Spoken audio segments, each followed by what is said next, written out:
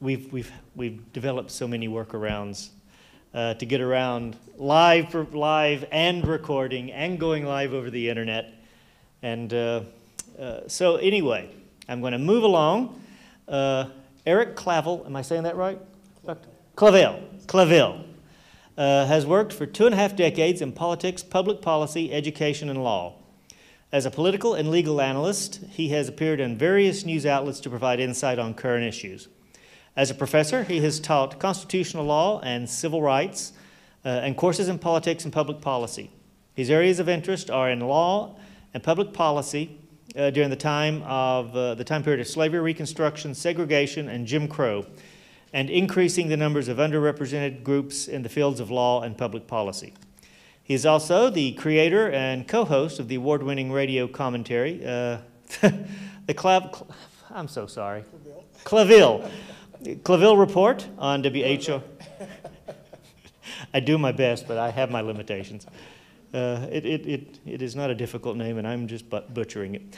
Another View with Barbara Hamlee, and the creator and host of State of the Water on Norfolk State University's own WNSB 91.1 FM. On both shows, he informs the public on issues of law, policy, politics, and education.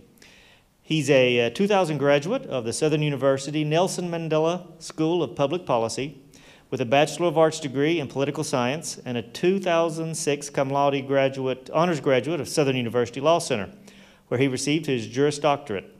He is also a 2009 graduate of Louisiana State University with a Master's of Library and Information Science, a licensed attorney, and certified mediator. So, Dr. Claville, please.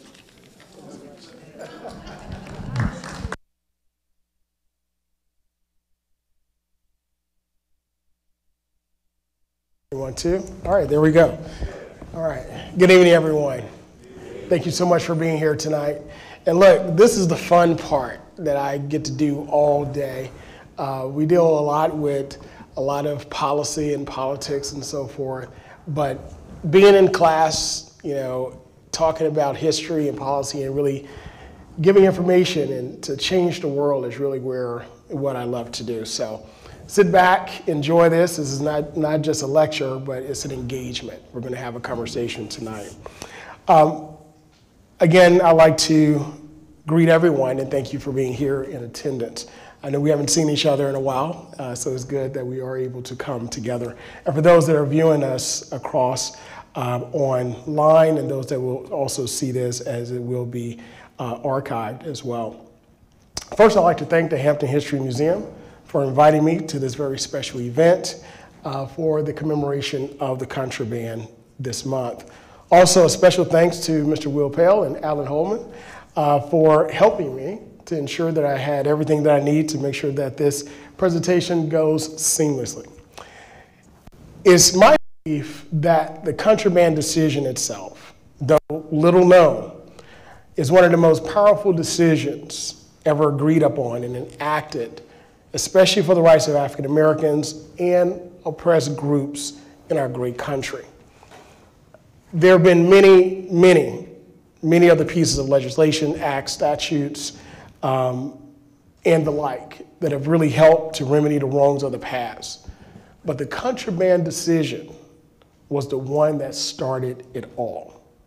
Now, according to, of course, the Hampton History Museum, we know that on May 23rd, 1861, there were 3 enslaved men, Shepard Mallory, Frank Baker, James Townsend, that escaped to Fort Monroe, setting in motion a mass wave of self-emancipation. And that's key, self-emancipation, because that goes against the narrative that was pushed after the Civil War by the Daughters of the Confederacy in showing that blacks themselves that were enslaved were lazy, shiftless, stepping fetches and things of that nature. But self-emancipation is very powerful because it shows that you have the fortitude, you have the drive, you have the belief that I can do and make better for myself and don't have to wait for anyone else. The power of miseducation and the power of education meets head to head just with that particular word itself. But we also know that that self-emancipation eventually would lead to the abolition of slavery here in the United States. Now, of course, these individuals, knowing that secession vote actually changed Virginia's legal and political landscape, along with other states, and we'll talk about what those other states are or were at the end of this particular lecture, and where they stand today and where we are in 2022. But these individuals, they gambled on their lives that they could stay at Fort Monroe. Now, we'll find in history there were many that actually perished there at the fort because of disease, poor living conditions, and the like. But they gambled on themselves. And that's, in my opinion, the true story of America, gambling on yourself to believe that you can make better for yourself. And they did. And fortunate enough for them, they were not returned to slavery, but they were allowed to remain as contraband of war. And by the mid, we had over 1,000 other freedom seekers that were gathered near the fort, known at that time as Freedom Fortress. So you ask the question, why is that so important? You know, why risk your lives for something that's only a hope or a dream? But in order to understand that, in order to understand their action, we first have to understand history and where our country was at that particular time. I teach from a prism of history, economics, public policy and law, politics, and social interaction between people and cultures. When you understand those 5 areas of our existence, you understand why things exist. You also understand why things don't exist. And from time to time, you can also kind of predict the future. To my friend that listens to me on Barbara Ham's show, he knows what I'm talking about. But let's take a look at what life was like before the Contraband Decision. It was a tale of 2 Americas. The life before the Civil War was really a tale of those that had rights, opportunities, access to society systems, and those that simply did not. It was a tale of freemen and women and the enslaved.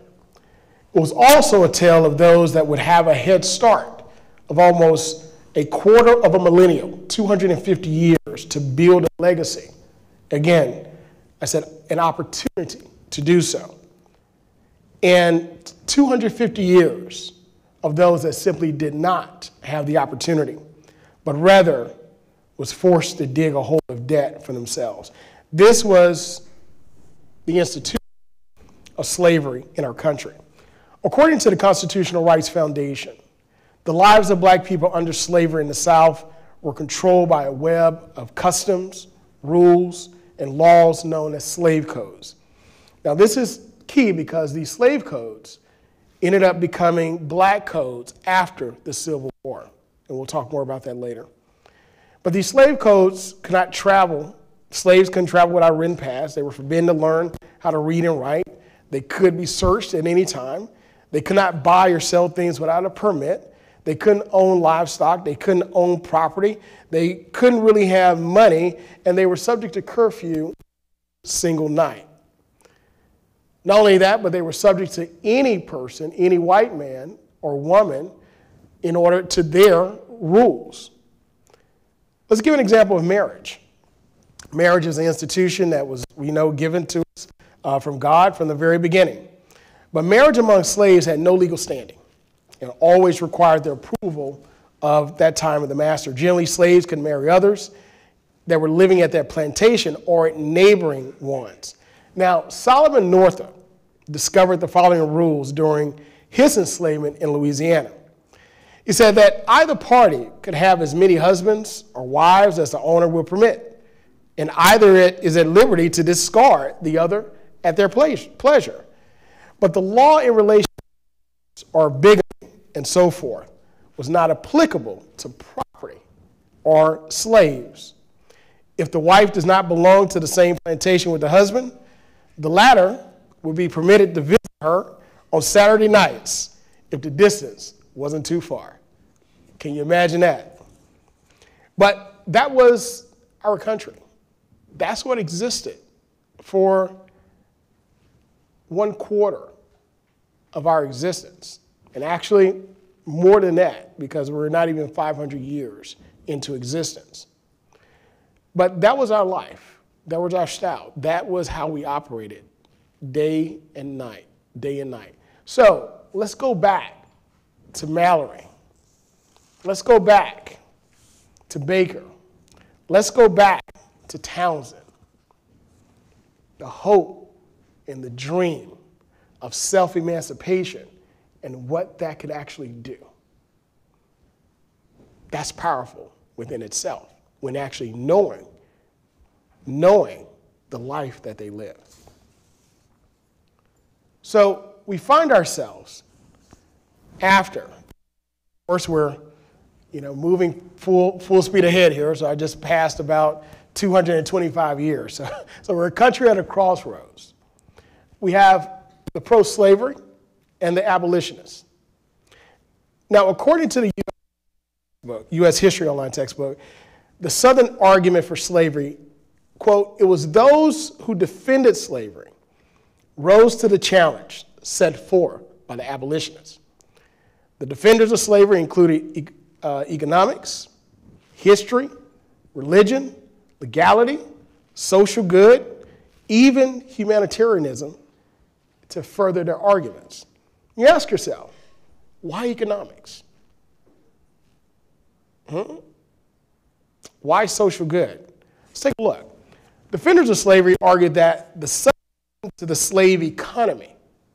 Now, I argue that slavery itself was a business decision because it was the epitome of capitalism. The base of capitalism is to have as many workers as you can to create the product and pay as least as you can in order to make the greatest profit at the very top. Adam Smith, the invisible hand. So when you look at American slavery, it was the perfect pyramid of capitalism. It was too much money to be made to end it. So those that were defenders of it said to end the slave economy would have a profound and killing economic impact, especially in the South, where there was major reliance upon slave labor, and the foundation of their economy, of course, was agriculture. The cotton economy would collapse, the tobacco crop would drop in the fields, rice would cease being profitable. They also defended if slaves were freed, there would be widespread unemployment and chaos. This would lead to uprising, bloodshed, anarchy. They pointed to mobs, rule of terror during the French Revolution, and argued for the continuation of the status quo, which was providing for affluence and stability for the slaveholding class and for all free people who enjoyed the bounty of the slave society. When we view slavery, we view the horrific, the terribleness of it, and of course, rightfully so. But there was an economic arm to it. There was lots of money to be made. There's a book that was written, Professor Cornell, I have his name, Edward Baptist, history professor at Cornell University. And he's the author of The Half Has Never Been Told. The Half Has Never Been Told. He argues the economics of slavery. And if America itself would have become the economic powerhouse that it became in such a short time without the institution of slavery, the answer is no, according to the data and according to the research in the economic history. So we have to understand that our society in itself operates under that premise, that of capitalism, trying to get back to the perfect pyramid of it. Now, in contrast, abolitionists simply argue the opposite, and they discuss that the inhumane treatment of other human beings simply could not exist. This didn't just start in America. It started first in Britain, and of course the colonies of other parts of the world where Great Britain had colonized other countries. And it then trickled to the United States. And of course, one of the great abolitionists we know is Frederick Douglass, and others that actually spoke against and traveled and pushed the idea that man should be free, no man should be chained involuntarily. And Frederick Douglass, one of my favorite persons in history and really in life, because of not just what he did, but what he did behind the scenes. Very influential in his life. But now we come to the decision. The Civil War has started. A nation is divided.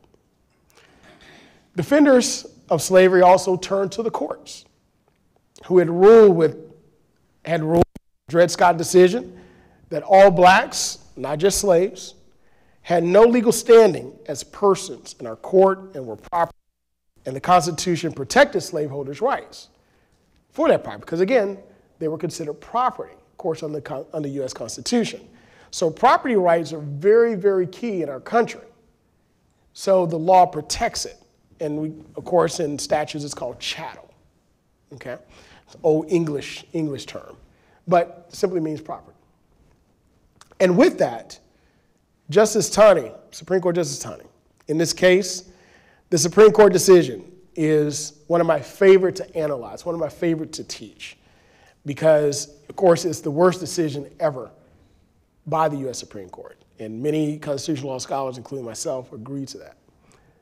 Justice Taney, this was really a procedural case. It failed on procedure, all right? When you take a look at where he was from Missouri, Illinois, and then filing in the various courts, it simply falls on procedure. It could have been simply dismissed on that.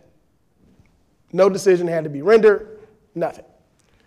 But what ended up happening, Justice Taney took it upon himself to write the decision, the Dred Scott decision.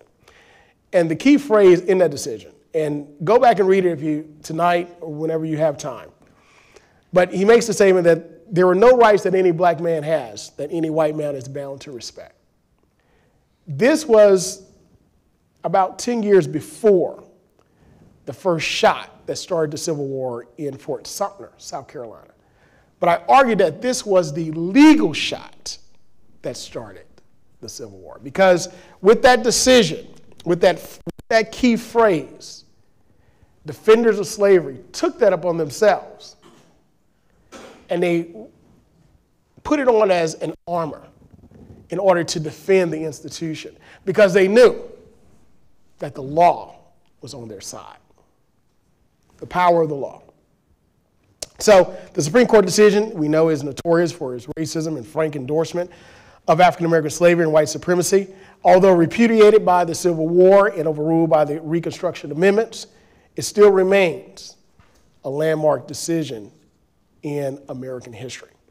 I had the pleasure of meeting an ancestor of Justice Taney, who's a retired advertisement executive.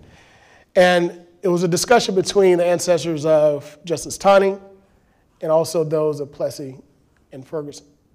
It was a very interesting conversation to hear how those families view their family and their influence upon our country.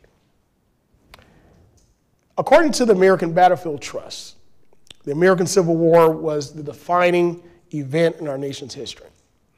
Between 1861 1865, 10,000 battles and engagements were fought across the continent, from Vermont to New Mexico territory and beyond.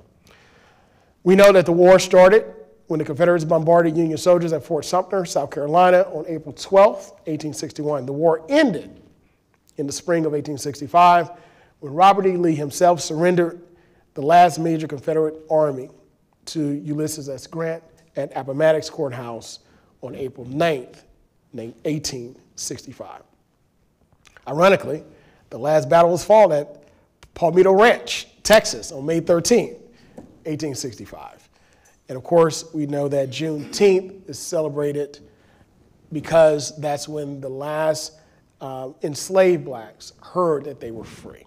Again, that was because They did not want to let their free labor go. So the Contraband Decision. Let's back up before the end of the Civil War. According to the National Park Service, Fort Monroe and the Contrabands of War, when a Virginia slave owner demanded the return of 3 slaves that had escaped to Fort Monroe, General Butler, Major General Butler, Benjamin Butler, refused on the grounds that these persons, or property as the Confederacy considered them, were being used to wage war against the Union. So then the term contraband of war was soon used to describe escaped slaves. It's believed that Major General Benjamin Butler never used that phrase himself, but it's become known as that. Now, no mention was ever known of emancipation whatsoever. As a matter of fact, it's very interesting because Abraham Lincoln, during that time period, history teaches us that he didn't, because of the Union itself, he wanted to keep the Union together. And of course, re-election was 1860. He didn't want to disturb the southern states and their institution of slavery. So he would not talk about disturbing slavery and the like. And he was actually livid at the Benjamin Butler decision and also General Fremont decision as well prior to that. General John C. Fremont was the commander of the Union Army of the West, and he issued a proclamation on August 30th, 1861, that effectively freed all slaves in the state of Missouri. When President Lincoln heard that, he relieved him of his duties because it was going against his re-election game plan. And of course, again, wanting to keep the Union together. Politics makes very strange bedfellows. You'll find that out throughout history. But at the end of the day, it tends to all work out for the greater good. So, to General Butler's credit, when Abraham Lincoln told him to return them, he refused. Now, eventually, Congress registered disapproval of Butler's policy when it passed the first Confiscation Act. Now, this law actually stated that if slaves are, in fact, property, and if this property is owned by any person in active rebellion against lawful federal authority, then the U.S. military has every right to deny its use to such person. So therefore, any slave that could be wrested from the Confederacy would therefore, in a technical sense, become the property of the United States government. So within days of Butler's announcement, the floodgates opened. And by the time General Fremont was sacked and then General Hunter reprimanded, there were hundreds of runaway slaves sheltering under the guns of Fort Monroe. According to Saving Places, by war's end, approximately 500,000 formerly enslaved people and other African American freedmen had sought protection behind Union lines. These contraband, as they became known, usually lived in camps hastily erected almost anywhere the Army was stationed.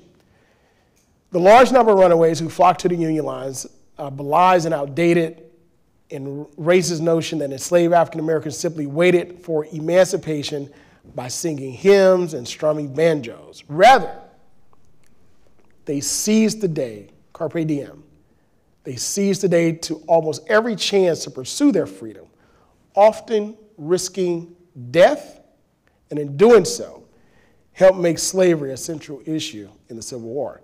Now, these camps, however, which enabled the runaway slaves to experience a novel degree of freedom, they were also places that became deadly to live. Let's talk about the camps for a second.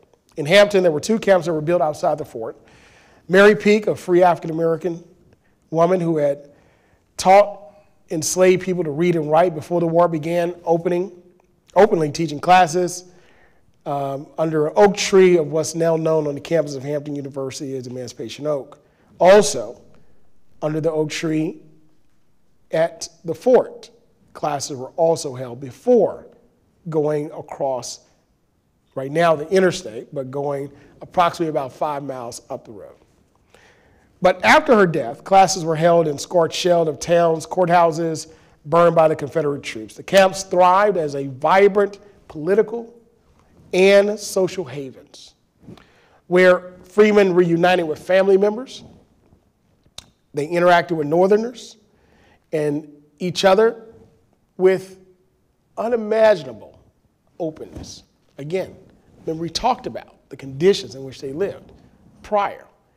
Quote, they have obtained in the camps and wherever they have been, wrote a Union provost marshal in Louisiana, quote, a spirit of independence, a feeling that they are no longer slaves. Now keep in mind, they were in encampments. And anyone who's served in the military, I've served, you know, when we build those camps out in the field, it's home, but it doesn't have all the fixings of home. But to them, it was independence. To them, it was a new beginning. To them, it was something they had never experienced before. It was freedom. Now, of course, again, as I stated, President Lincoln did not want this initially. And of course, Congress had to deal with it. So they couldn't ignore the contraband issue anymore. And of course, Lincoln signed 2 confiscation acts. We mentioned one earlier, 1861. He signed another in 1862. And this was the first legitimization of General Butler's position, then decreeing that all enslaved people who found refuge behind Union lines would forever be free. Here you see on the screen to your, I believe it's your right, a picture of, well, you see pictures of contraband soldiers, and you also see a picture of William B. Gould, who's a former contraband of war, and his son. Now, William B. Gould is sitting, and his sons are standing behind him. And he's an older man there. And his story is very significant because William B. Gould was a skilled laborer. Most slaves were. When we talk about rice, we talk about sugar cane, we talk about cotton. Because the economy was so important on slave labor, individual plantation owners and those from those regions actually imported slaves from various regions of West Africa that had skills in those areas in order to cultivate those crops. William B. Gould himself was a plasterer. He could read, he could write, and he also was a seafarer. Of course, we know that during that time period, the fastest way to get goods and services from one place to the other was through the waterways. So when he left, along with several other families, the Gould Plantation in North Carolina, up to this place called Freedom Fortress, they went through swamps. Only God knows what they experienced. But he chronicled and wrote about his experience. He also chronicled and wrote about his experience when he came to the fort. I get goosebumps every time I talk about this because I'm about to get to a really cool point. He also chronicled when Robert E. Lee was brought and placed in the casemate. He chronicled his time when he left the fort and went to Boston to help open the first AME church there. He also chronicled his time as being one of the first black Navy sailors in the U.S. military because they realized that he was a skilled man. So he and all his sons eventually ended up serving in the U.S. Armed Forces in one capacity or the other. He chronicled all that. But it didn't come to our knowing or didn't come to being until one day, William B. Gould IV, his great-great-great-grandson, was helping his uncle move out of his house into an assisted living place. And he was moving things down from the attic, and there were some things in a box on the side of the street. And he noticed this old leather, something about old good leather. It just has a distinct look to it, distinct feel. He said, "Uncle, what is that?" He said, "I don't know. You can take a look at it. I'm throwing all it out." So he starts to go through it. He sees this phenomenal handwriting. He sees this phenomenal drawings of ships, frigates. And he sees the dates that are here. He says, "Wait a minute, this can't be 1863. There's no way it could be 1860 or 1864. But he sees these dates, and he starts to read, and he starts to go through it. And he can't believe what he's reading, so he gets his good friend, John Hope Franklin, to help him with it, and he goes through and he says, "Listen, they came to the conclusion that this was one of the most well-kept diaries of the time in slavery, written by an enslaved person." So they put it all together, along with a group of historians, and it's a book called Diary of a Contraband, the story of a black Navy sailor. I remember he was brought to a lecture. He's a Stanford law professor, emeritus now, and he was brought to our university law school when I was in law school years ago. And the book had just printed. And he gave a lecture about it, of course. I'm thinking about constitutional law, not really thinking about that, but it was interesting to me. And my good friend, my chancellor, who's my mentor, I talked about Fort Monroe here. He said, "Hey, remember that professor from Stanford who had a great-great-grandfather?" He said, "Go back and take a look at that book. It may be of use to you."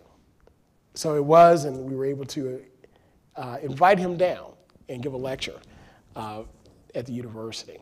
And it was one of the great moments of my life to be able to do that. But here's the cool point. So they got all these historians, right? They got all these individuals that have written more books than I've read probably. And they're going through and they document everything, and I get a chance to take them on a tour of Fort Monroe. Of course, it was called Old Point Comfort at the time. So I get him there, and he's getting a private tour with one of the rangers from the National Park Service. And we're walking, and he says, there's this one aspect of my great-great-grandfather's book that we just couldn't figure out. There was a point on the map, and he said it was Point Comfort, and we couldn't find any map with it on that. Can you tell me where that is? And he stands back, the ranger looks, his chest is out a little bit, and we're kind of at the top of where the gun battery is, overlooking the water. And he says, "Sir, you're standing on it right now." And at that moment, I was instrumental in helping him complete his journey in his great-great-grandfather's journey, understanding it. So that was a very cool moment for me. With that being the case, I want you to hear something.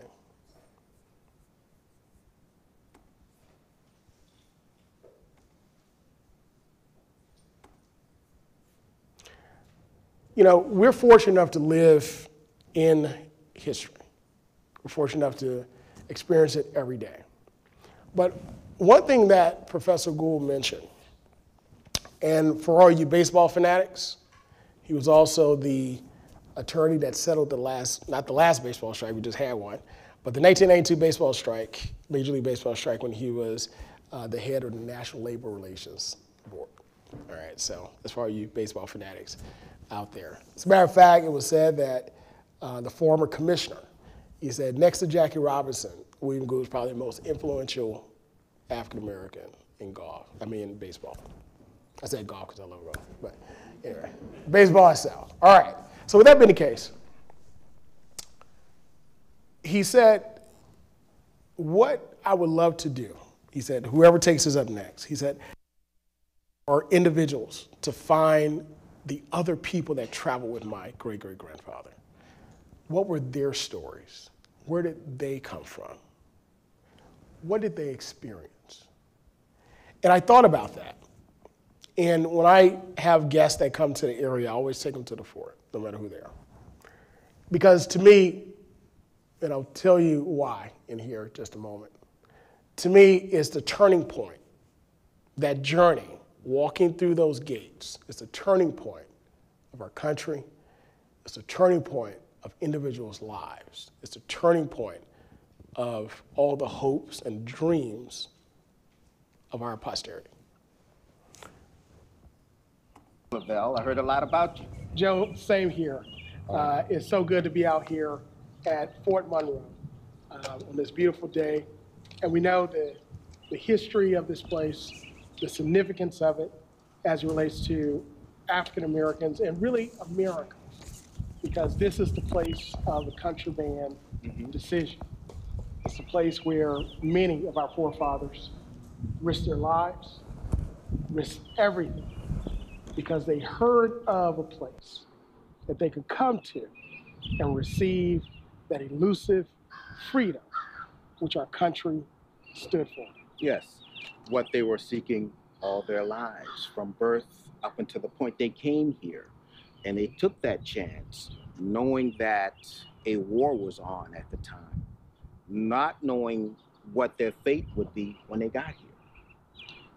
You know, we can't go back in time. We can't go into the conversations that individuals were having on various plantations.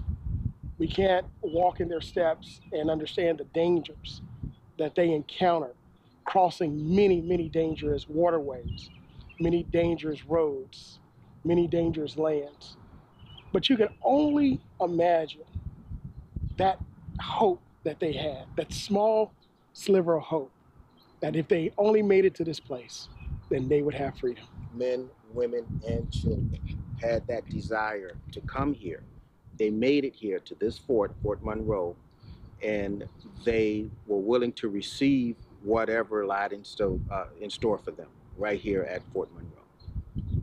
And what lied in store for them, they believed, was better than what they had. It had to be. It had to be better. You know, false promises all along, the hope that they had of sometime being free, not being enslaved, working for themselves, and that labor that they were pouring in, all that they were doing, benefiting them. That's what they wanted. They wanted to be self-sufficient, and this was their opportunity to do so. You know, Joe, many times we think about the 1960s as being the first movement of civil rights in America, especially for African Americans. But really, if you think about it, 1861, 1865 to 1870, the Contraband Decision was really the first piece of legislation that I believe kicked off the first civil rights movement for our people. Yeah, and it was because of that decision that led to other decisions that would further enhance the freedom that those who came here to Fort Monroe to obtain, they got it here. And that was the foundation for other legislation to come forth, to be a part of them continually giving them the rights that they so rightly deserve. Absolutely. You know, as we look out, of the fort, and we see the waterways, we see the fortification, and the history of this fortification being the largest masonry fortified fort in the United States. It brings a sense of pride, a sense of belonging, to know that we belong. Yes. Not only do we belong, but look at the construction. Yeah. People talk about Robert E. Lee and all that he did to be the engineer to construct all this, but that physical labor, that's our ancestors. That's right. who did this, who put all this together. So that should be acknowledged also. Absolutely. And Joe, you wear the uniform that the colored troops, the regiment wore to fight for this freedom. Once they got here, they said, we're just not here sitting on what we found, but we're going to pick up arms and fight for that freedom as well. What does that uniform mean to you? It means that those men did not sit idly by waiting for that freedom. As you stated so eloquently, they were proactive in seeking their freedom, and their attempt or their success Yes. in coming here and making it here was that was built upon because of their action. 200,000 black men joined the Union Army and the Union Navy, and they were a part of that element that won that war. I like to say, as I've studied in our history, the laws and public policies that have helped to shape our country, our nation, and these United States of America, I've come to the conclusion that there's nothing more American than being African American. The people who bled, the people who shed tears, shed their blood, gave their children, gave their labor, their ingenuity, their innovation, as you just pointed out here, for the upbringing of this country, and gave their lives in honor of it. Even when a country did not want to give back to them, they still gave. And I think that's one of the greatest legacies as African Americans that we have on this country. Yes, and if you look at the military action of this nation, all those military actions, our ancestors were somewhat involved. Being in arms, picking up arms, and fighting for the cause, or prior to that, giving up their labor for this nation to be the nation that it is and not benefiting from it. We were always there. We were always willing to do our part to make this nation the great nation that it is. And as you stated, they didn't give back. So we're still in a place where we're still earning that respect, where we're still earning that opportunity to be full citizens. You know, I think about the families that crossed over. And when we talk about the families that came from afar off to this place because they heard of a decision, they heard of a place that they could receive freedom. If we look right over here, this would be the bridge that they crossed. That would be the gate that they walked through. Wow. And when I bring visitors and friends and family here to visit this fort, I tell them, I stop at that gate, I stop right there. And I tell them, I said, on this side of the gate, they were slaves, they were property of someone else, they did not have freedom, they did not have their own identity.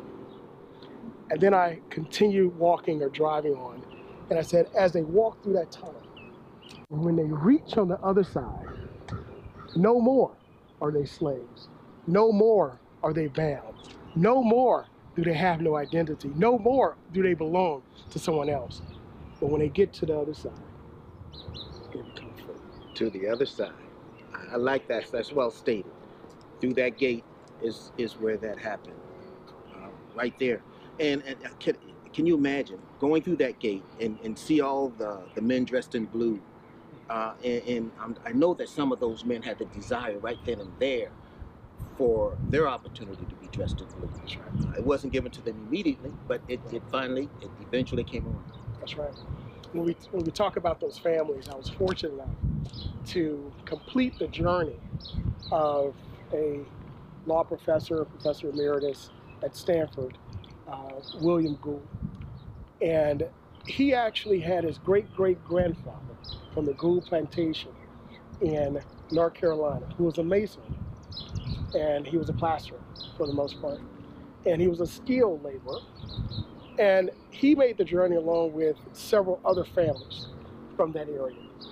And when they got here, they knew that he had skill because he was a seafarer, because of course, most of the travel of goods and services were by waterway. We didn't have interstates at the time, we didn't have highways, we didn't have the car, we had horse and buggy, but the waterways was the main way to transport those goods and services. So he was skilled as a seafarer, he was skilled as a plasterer, and he could also write and also read. So when he got here, when they formed that first military troop, he was one of the first Navy sailors in the U.S., African-American Navy sailors in the U.S. Army, and all of his sons actually served in the military. And I remember we were walking and we went to the top of the fort, and Professor Gore, he said, out of all of my, and John Hope Franklin actually helped him to go through the records of his great-great-grandfather, who kept a diary. And in his diary, he actually wrote the day that Jefferson Davis was brought here and imprisoned in the casemate. So we see that the history has really just started to become uncovered.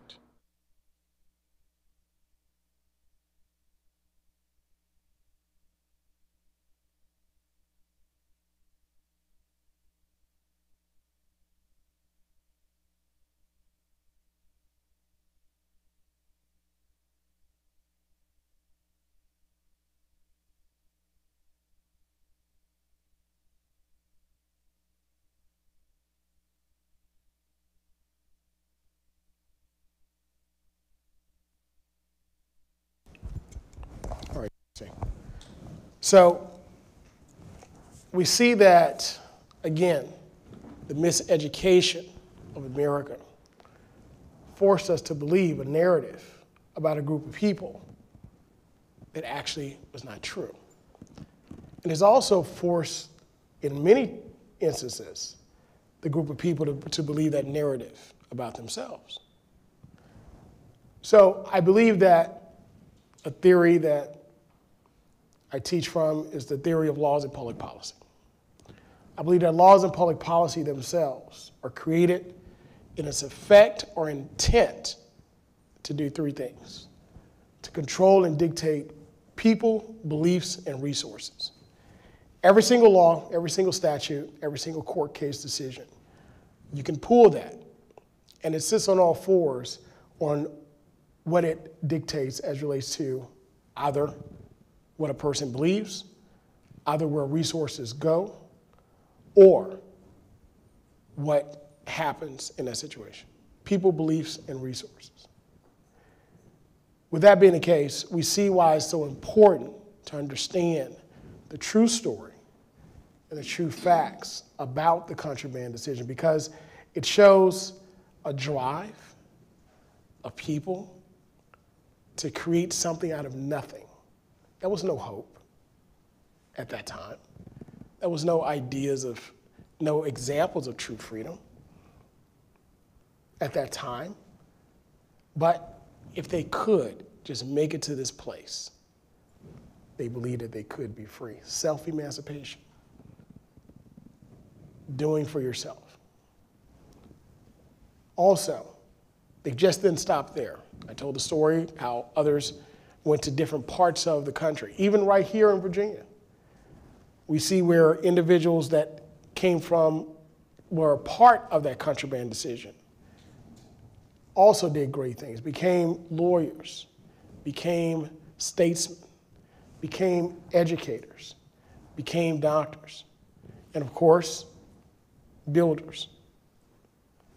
So we see where this decision, before any other decision, before the 1866 Civil Rights Act, the various Civil Rights Acts of 1868, 1870, which is actually a copy and paste. So the 1960 Civil Rights Act, the 1960 Voting Rights, and the 65 Voting Rights Act, and others, Fair Housing Act, is simply a copy and paste of the 1860s civil rights legislation. The reason of that is because even though, go back and take a look at it, even though the legislation was written, it had no teeth. There was no enforcement. It was good on paper, but there was no penalty if you didn't obey it. So the states were like, we're just not going to do it. So just a quick note here. After the fortunate assassination of President Kennedy, Lyndon Baines Johnson wanted to carry that legacy. He needed a win. So they simply took a look at that legislation, added teeth to it, enforcement.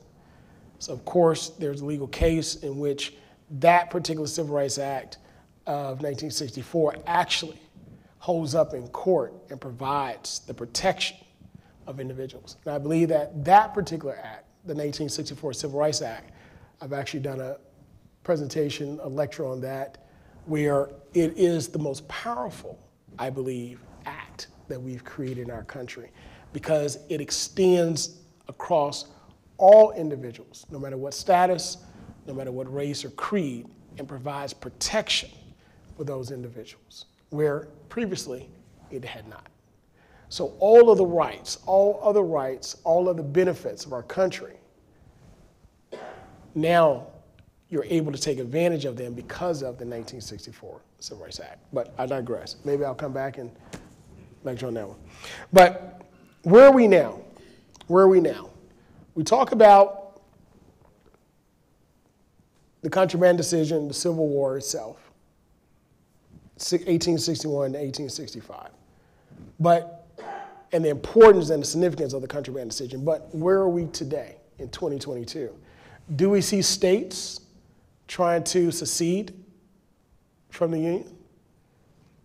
The states that tried to secede during that time period: South Carolina, 1860, Mississippi, 1861, Florida, Alabama, Georgia, Louisiana, Texas, Virginia, Arkansas, North Carolina, and Tennessee, all 1861 from January to June.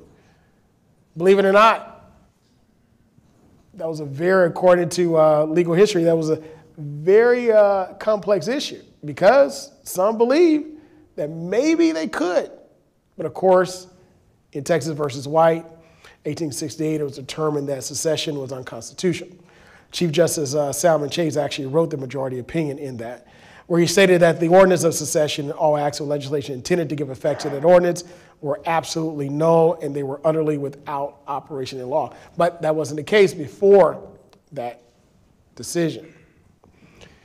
So I believe that the Contraband Decision itself was instrumental in helping to create four things. Helping to create, number one, independence and family. Independence of family. Family is the key, it's the center of any society. And the Contraband Decision provided that opportunity, finally. Also, economic. The economic upward mobility for those that can finally work for themselves and have for themselves. Third, the right to own and belong. The right to own and belong. For the first time, individuals were able and had the right, the opportunity to belong and also to own. And many did. They went to communities and built their communities, built their churches, built their schools, built their homes. To this day, some of them still exist. And then finally, to have a voice. And we know that the greatest voice we have in our society is the voice of voting. So do we see in society today where those four areas are being taken away or limited?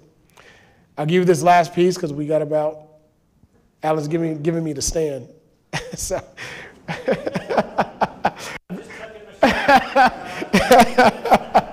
There you go. I told him, I said, yeah, maybe 45 minutes. I can't talk that long. Yeah, right. So, but let's take a look at the voter ID law, what I call voter restriction laws that was enacted. Right in North Carolina, one of the states that seceded from the Union.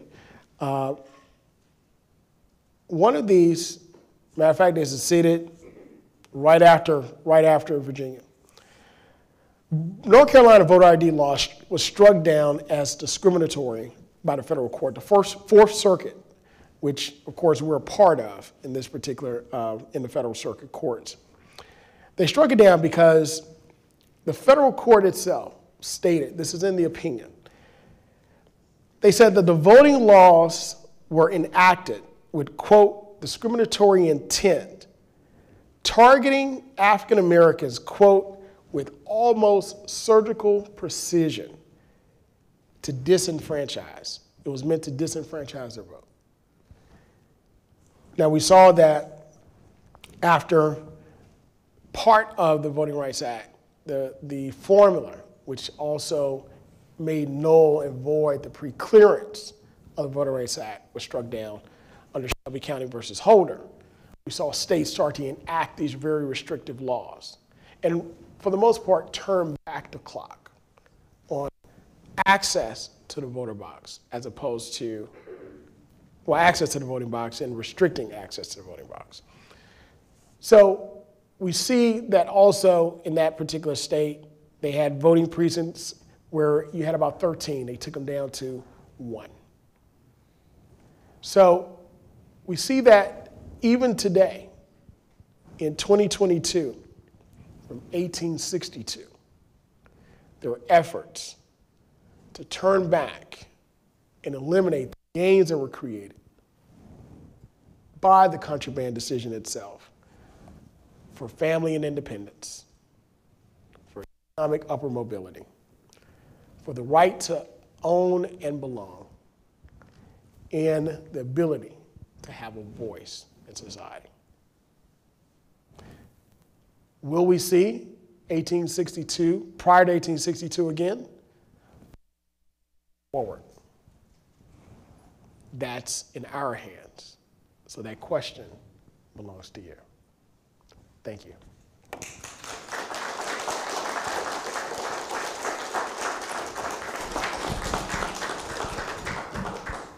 Thank you very much, Eric. That illuminating. We do have time for some questions. You have a question? Thank you, Dr. Claville, for that wonderful presentation. I recall that when Professor Gould came to lecture, we had a night, this is like 15 years ago now. It was. We had a great discussion, and one of the things he said was that you can understand all of the politics today simply by going back to 1862. And so this is, as you point out, this is nothing new. This is just a continuation of that struggle of that time. And it's very important that our educational system acknowledges this rather than trying to ban it and having lines to call to email into the state for teachers that explain this history. Yeah, very good point. You know, I was at a basketball game for my son, and one of the history teachers were there, and she made a joke in jest, but it was very serious. She said, "Oh, I'm just waiting to get turned in to the, about teaching history, the tip line that exists." To your point, history itself, when I mentioned the prism that I teach from, history is at the very top, at the top. In this lecture, I started from there. Because without understanding what happened, we can't understand what is, and we can't predict what's going to be. I thought I saw another hand. Sorry. Dr. Claville, thank you so much. Very enlightening discussion. Yes. And I enjoyed it thoroughly. So, if you can enlighten us of the elusive freedom, can you tell us when that would have been for Africans in America? Well, that's a moving ball, and the reason why I say it's a moving ball because I wanted to give the example of that case, the North Carolina case, all right? Because what happens is that once you make a gain, once gains are made, then automatically there's an attack on those gains, right?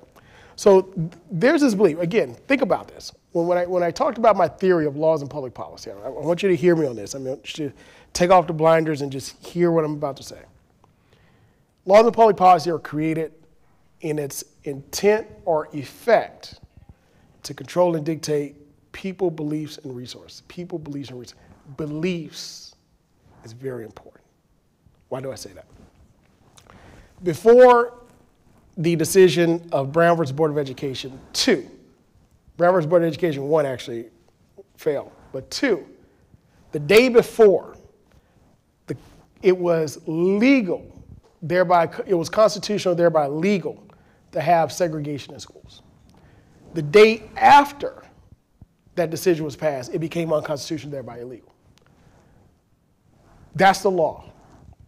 But there was a structure of belief that was ingrained in our society that some should have the best no matter what, and others should not, no matter what.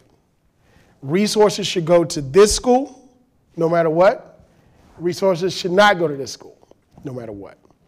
You can live in this part of town and go to the other part of town if you want. But those in this part of town got to stay over here. And you can't come over here unless you're working. And after you finish working, remember sundown towns? You better get out of there. So that's a belief. So when you have that belief that I should have, that I've always had, and it's not a belief that's so off, right? Because at the end of the day, think about it. This is European America that we're a part of, right? It was started with that. 1607, that's how it started. So if you start something, you own it. You believe you can dictate it. And you create the laws to effectuate that. Now, it's not saying it's right. It's not saying it's justified. But I understand it. That's the social behavior. That's the interaction, right? And then you create laws around it to effectuate that belief, that structure. And it's very hard to chip away.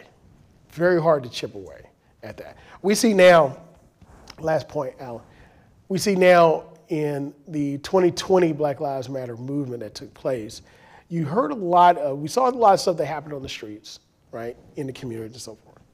But you started to hear a lot in corporate America of African Americans, black women, black men, and so forth, that started to talk about what they were carrying because of that authority that they were given was not being respected. And that extra, what do we call the black tax that was placed upon them and had to go through that, right? Doctors, there's an article just came out today, I sent it to my sister-in-law and brother and my wife, they all went to med school. And because that's something that they carry. So imagine having somebody's life in your hand and you got a, nurse or CNA disrespecting you or saying, I'm not going to do something because you're black. It happens all the time. All the time, but you got to stay focused on that page, right? So it's, when will it happen? In the words of Justice Taney's relative, he said, look, for my generation, he was a retired advertiser, he said, I don't have any hope about that. He said, but for my grandkids, he said, I do have hope that things will get better. So as we continue to live and interact, we see the gelling of ideas and ideology more so than race and skin color. So that's another issue we're going to deal with, not colorism, but ideology and move forward. So I think that was a question. All right, anyone else? One more. We have time for one more. Two more. Hi. Colonel Rich McKinney, on your presentation there, I was very impressed with your description of going across the moat into the main gate. I had come to that exact same opinion. The feeling of going from slave to freedman. But the point at which I thought it should be is a couple hundred yards from the one you picked. If you look at a map of 1863, the road onto Fort Monroe went across the sandbar. And that is the point where the Mercury Boulevard Bridge is now. Yeah. They came across to Freedom's Fortress. I had contended that bridge should be Freedom's Fortress Bridge. I wrote letters, I spoke before the city council, and I could not get historians to back me on that. What would you believe on that? That's a very good point. I never thought about it. I think that the bridge, that bridge would lead to, and I would have to take a closer look at it from a historical map and see exactly where it is, and also have someone trained in it in that area to actually guide me through it. But that bridge would have led to the fort. But of course, with the fort being fortified, you're still on the outside of it. But the fort being fortified, you wouldn't have found safety and freedom until you got through that particular fortified piece of the part of the gate to go inside. However, to your point, you had to cross that bridge in order to get over to it, because once you did, you're actually on the fort's property. So I would love to take a look at that. So let's talk afterwards. Thanks, sir. Absolutely. Thank you.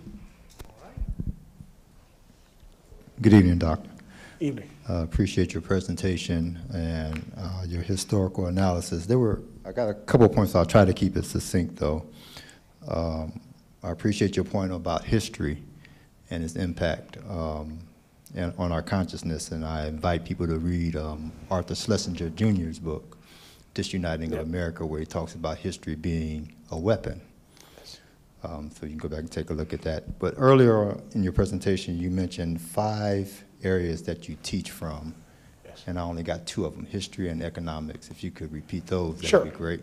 Sure. History, economics, politics, public policy, and law are together, and social behavior, interaction. Okay, thank you. I also appreciate you bringing Dred Scott into the conversation. Was there an impact that David Walker had that preceded Dred Scott in getting to Dred Scott and then getting to Contraband? And then finally, again, I appreciate you bringing up even North Carolina with acting as surgical precision. Absolutely. And if you could bring an analysis on rights versus immunity. All right. So very quickly, I'll take 60 seconds on this, Al. Take your time. Yes, so David Walker, very influential, also played a part in that as well, in getting to those particular steps and where we are, until they got to the Civil War and where we are today. I agree. As it relates to, you mentioned surgical precision. I know rights and immunity. I'm going to address that last, but what was the second? I was just making a note that I appreciate you bringing that. Okay, gotcha. Got it. Okay, so lastly, rights versus immunity. So that's something that, you know, as law professor, we'll sit around and work for days, right? So when we take a look at what are rights, let's just kind of break it down very quickly, elementary. Rights are basically your opportunity or given opportunity to operate in society, all right? Whatever it is. So you have the right to vote. You have the right to purchase a home. In this area, you have the right to open up a bank account. You have the right to do X, Y, Z. So you're given the opportunity to operate in society, all right? Immunity, you have rights as a part of that, but there is an extra that's given to you. Now you have the right to operate under authority without any penalty in the event that you mess up. So now it's creating an imbalance with some that have not only rights, but they can tread upon your rights and still operate in society as if nothing happened. So it's kind of a pendulum swinging back to pre-1861, right? But it determines, what is it? Is it under the color of law, or is it under practice, right? Because there are some practices that we have in our society that's not law, but it's like law, sometimes even greater than law, right? There's, we all grew up, with parents and grandparents, and there were some things you didn't do, right? There was nothing written in the law, but you knew. That's a no-no, right? So that's where I believe the imbalance comes in being created. What is the check? But there's always a check and balance, right? With an imbalance comes a check to bring about balance. The question becomes those actions that tread upon those rights. do they now become, the individuals that have rights, do they now have an opportunity in order to contest the immunity, the actions against those individuals, and pull the veil back on that immunity that's given to them, right? So that's where the fight is. That's where the fight is. But that's a great question. Absolutely. No, very good. All right, well, thank you very much. Thank you for good questions. Eric, thank you for a wonderful presentation, and you are always welcome back here. So Thank you. We'll work on making that happen. So remember the things that I mentioned when we first started. They're going to be happening here in the near future. Please come back and join us. And thank you for coming out tonight.